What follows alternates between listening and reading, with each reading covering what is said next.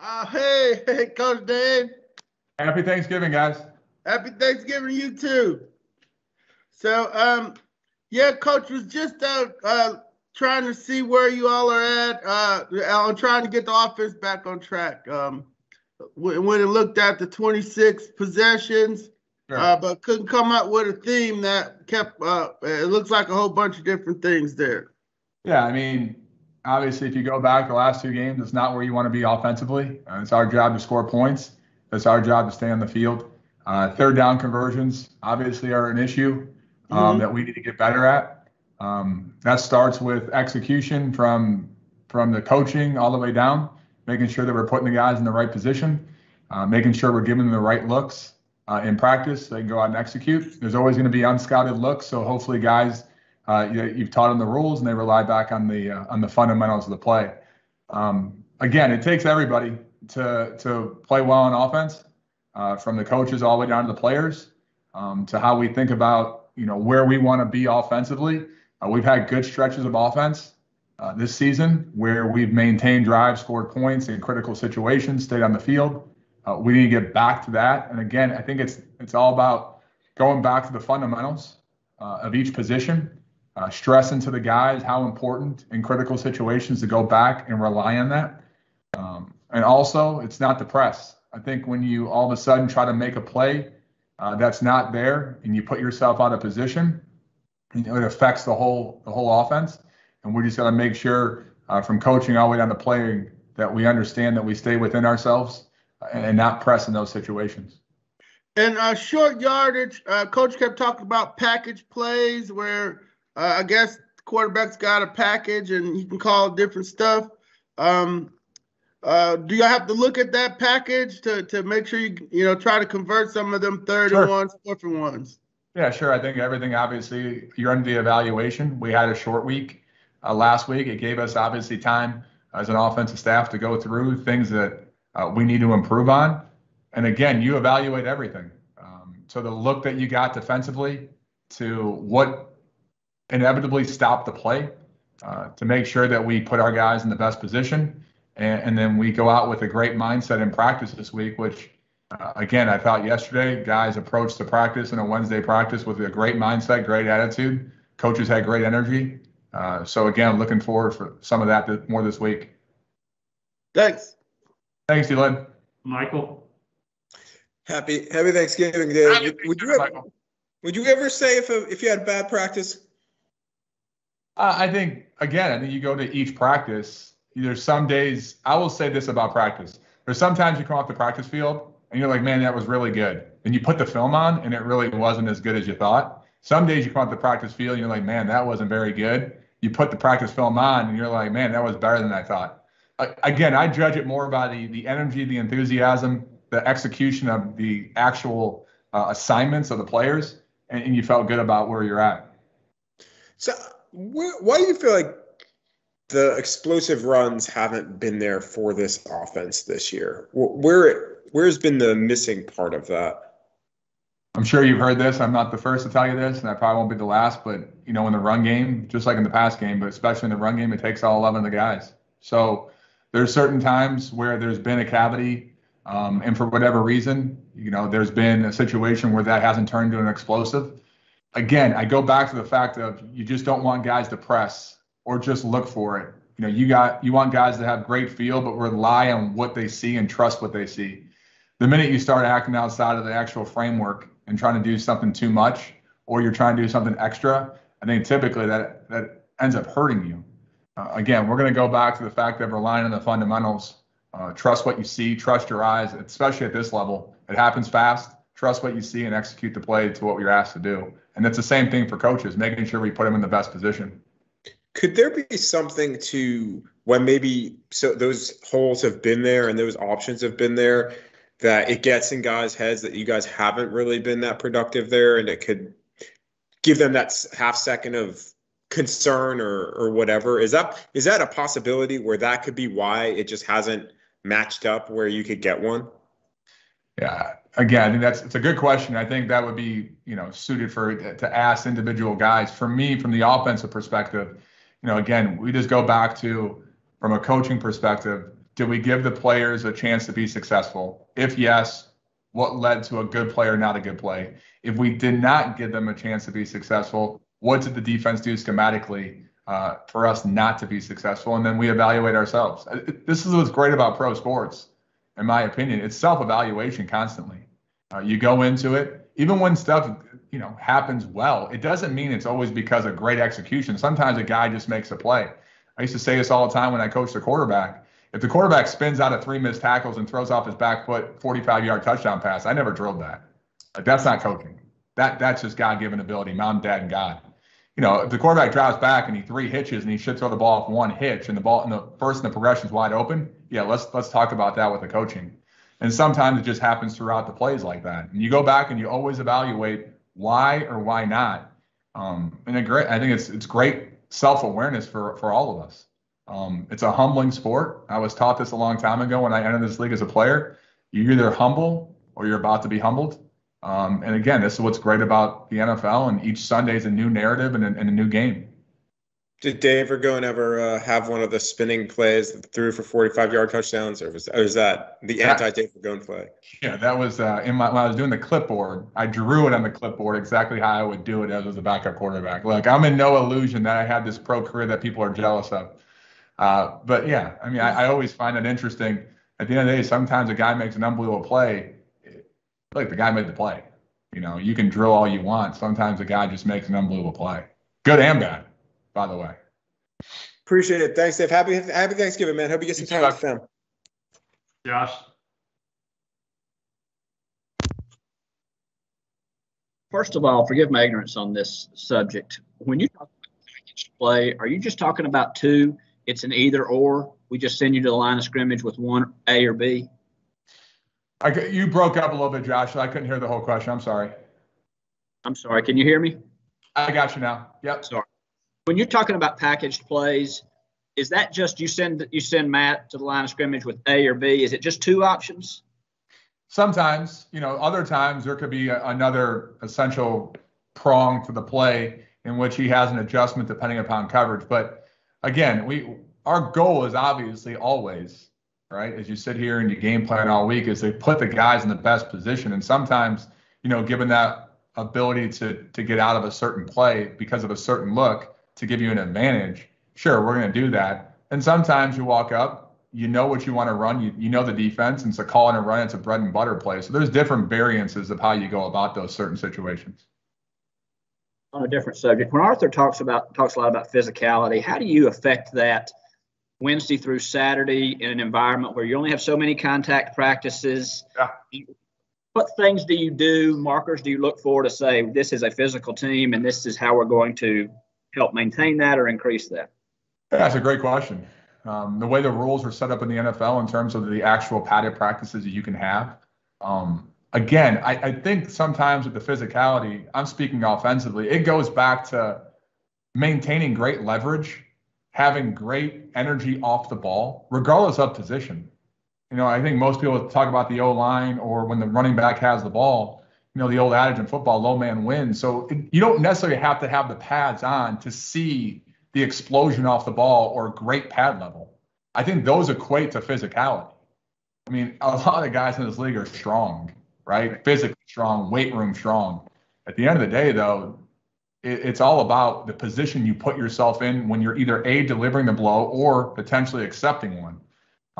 So in my mind, when you watch that in the non-padded practices, right, you're seeing the position in which guys put themselves in. If they're in great position, more than likely, right, strong enough guy, he's going to probably bring some physicality. If he's out of position, I don't care how strong you are or how tough you are, you're probably going to lose that battle in the National Football League. So it's a great litmus test to see how guys display physicality when there's no pads on.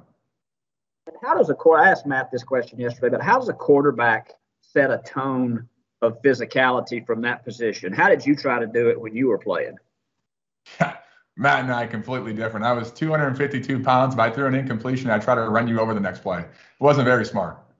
Right. Matt operates at a much higher level in terms of the execution of throwing for how many yards he has.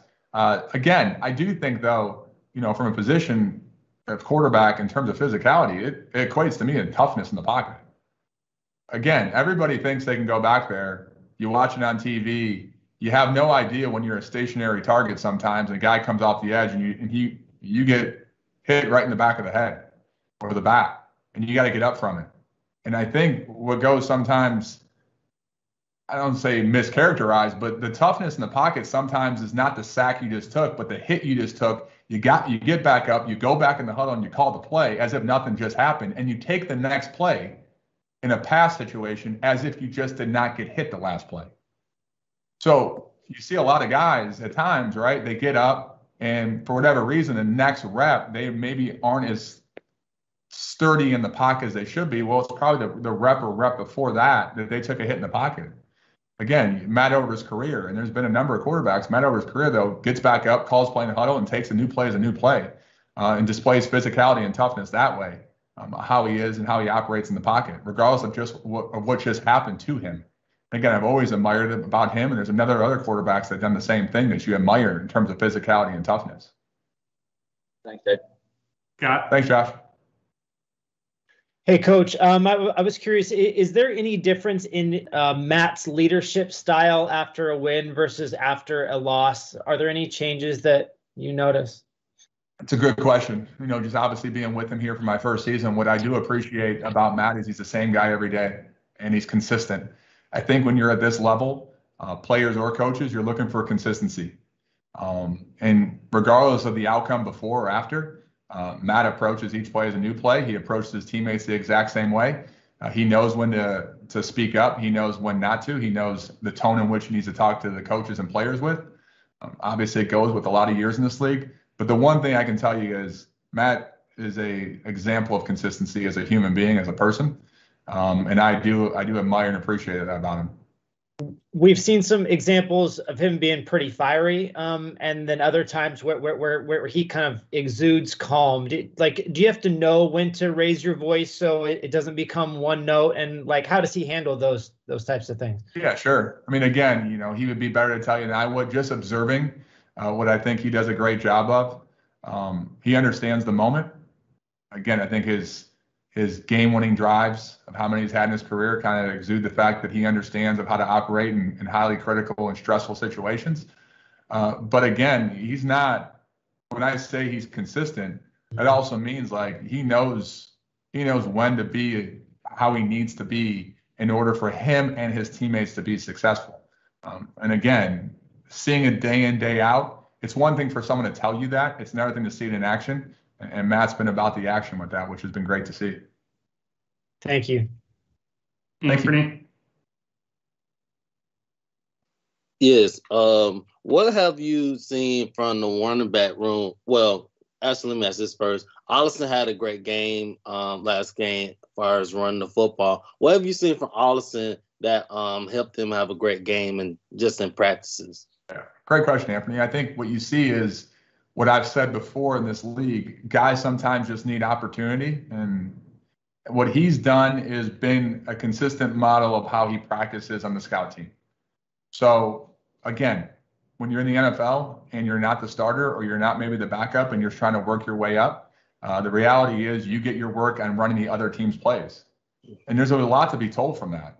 How you approach that, the seriousness in which you do it, how you go about your business.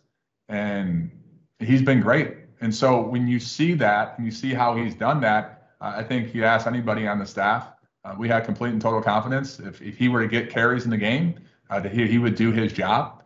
That's all we ask these guys to do. And again, you saw on the field on Thursday, and I think he did what he was asked to do, nothing more. Again, it's all about guys getting opportunities in this league. There's a lot of really good players. Sometimes good players, unfortunately, throughout the history of the NFL, don't get to see the time that maybe other guys get, but doesn't mean they're not good players. They just haven't been afforded the opportunity at times. And my last question is, of course, within the running back room, I kind of talked with Mike Davis about it yesterday about just running. He said sometimes he's second guesses because sometimes you may be getting a little bit of yardage here and there. My question is more so, what do you just tell your running backs to stay focused so that they can break a big run or get that big chunk of run? Yeah, sure. I think, obviously it goes back to what I said earlier. this game will never be anything more than about the fundamentals. When you start to, it's all positions. It's not just one certain position. The minute you start to do something outside of what you're trained to do over the last OTAs, training camp, and into the season, and you rely on something that's not your base or your foundation, I think all positions will have issues. The minute you trust your eyes and you trust your fundamentals and what you've been trained to do, it doesn't matter what the situation is. You rely back on what you're trained to do and what you put yourself through. And again, that's been the stress point. That's what we tell the players. That message has not changed just because of the last 2 games offensively. That's been a consistent theme ever since we arrived here. So again, we continue to message that. Guys understand it. And again, if you believe in what you're preaching, I think you don't waver from it. And we've seen guys come out this week and show that.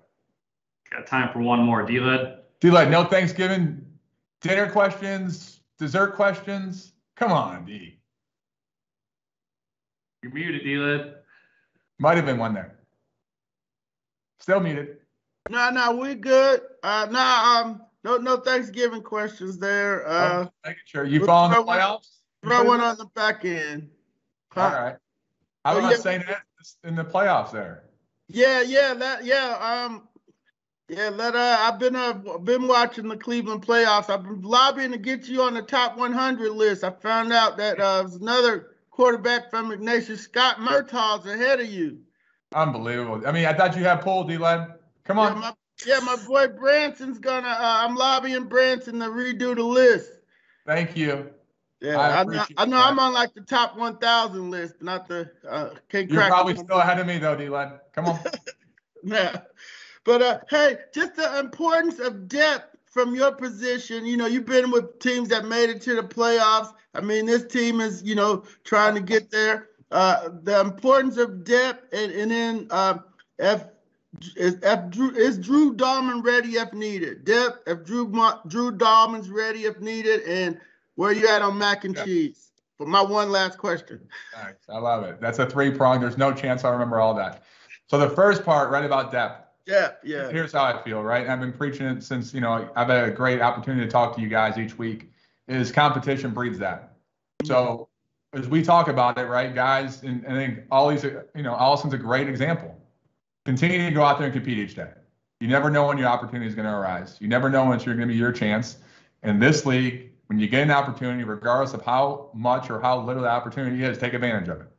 And again, that goes to the same thing with depth. That builds your depth when there's great competition. When guys know there's a chance for them to compete, and when they have an opportunity, they'll get a chance to play. So that's that part of it. In terms of Drew, I think it goes, like I just said, to everybody. That's not just a Drew question about is he ready. It's we expect everybody who gets a helmet on game day to be ready to play.